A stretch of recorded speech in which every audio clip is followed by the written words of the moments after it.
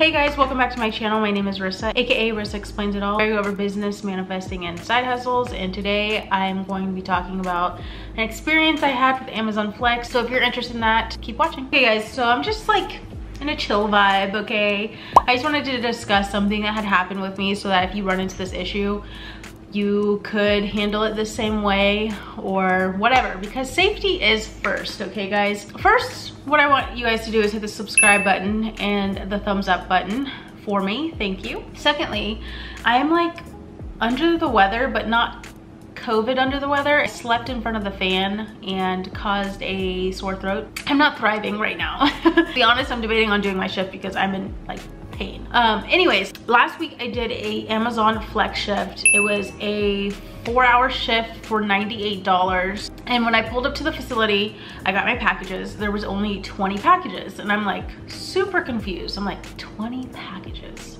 How did I get so lucky? Oh, but she was not lucky. What happened was I got 20 packages that were kind of spaced out. So I'd say the furthest destination was 20 miles. So it really wasn't the destination bothering me. What happened though was the drop-offs were in very unsafe locations with zero service. I couldn't get access to my phone or GPS. I couldn't call anybody, anything like that. Now, if you live in LA and you are familiar with the canyons, there is Topanga Canyon, there is Laurel Canyon, there is Cold Water Canyon. There are so many different canyons that I'm also missing, but it's usually uphill, mountains, swirly roads, really steep type of, sorry guys, I just choked. It's usually really steep roads and just really scary driving conditions. And it scares me when it's getting dark. I can't see, I have no cell service, stuff like that. So I delivered about half the packages. So I was like on package 12 actually. And I just kept getting further and further up in the mountains and my phone was literally on 0 bars. I couldn't even deliver my previous package because the service was going out. At this time, it's also getting super dark. It's like starting to get dark outside. I'm like, okay, I'm not doing this. I'm not risking my life for $98 on these scary dirt roads, winding roads. I could drive off a cliff, really. Like, it's that possible up there. I'm making this video because I wanted to let you guys know that it is okay if you feel unsafe to return packages, return food, return whatever. And that's exactly what I did. I called support. I drove my butt down the mountain and I called support and I let them know like, hey, I'm not getting service up there. I don't know where I'm going. I don't know how I'm supposed to deliver the packages. If I don't get service, the GPS is not working. I can't call you guys because they're like, oh, we can guide you to the locations. And I was like, I get what you're saying, but once I go back up that mountain, I'm going to lose cell service. So how can you guide me if you cannot speak to me? So we went back and forth with that for a little bit, but they were mainly understanding. I let them know like, hey, I do not feel safe. I am going to be returning these packages.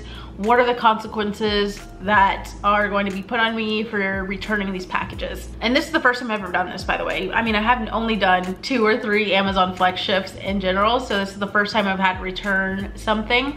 So they let me know, since it was a safety concern, that nothing would be held against me. They did advise me that they were not sure about pay, if I'd be paid fully or half pay, because they did not handle that in that department. So they gave me an email and they told me to contact that department to see if I would be paid fully or not. So I returned the packages to the warehouse. The warehouse was like, what happened? And I let them know like, it's unsafe. I couldn't get any service, yada yada, and they're like, okay, no problem, safety first. So they fully understood and they were supportive of me returning the packages, which was great. So thank you to the warehouse workers for that.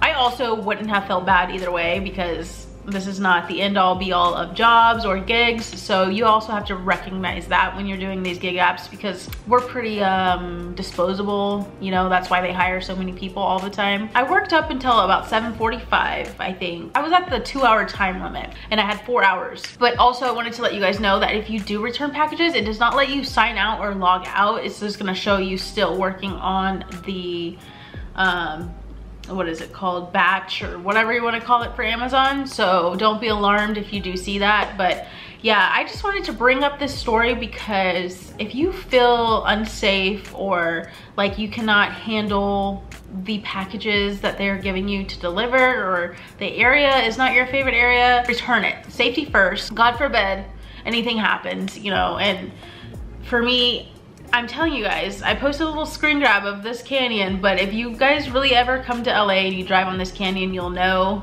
people also like to speed on that canyon. It's actually for race car drivers.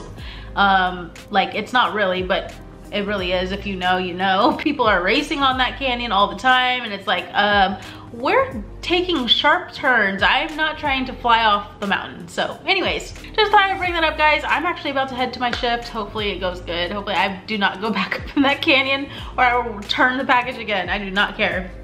I know why they gave me those packages, because those big old Amazon trucks did not want to go up there, and probably were losing service just as well. So yeah, that's my story for today, guys. If you have any questions or comments, leave them down below and let me know if you've experienced something like this before.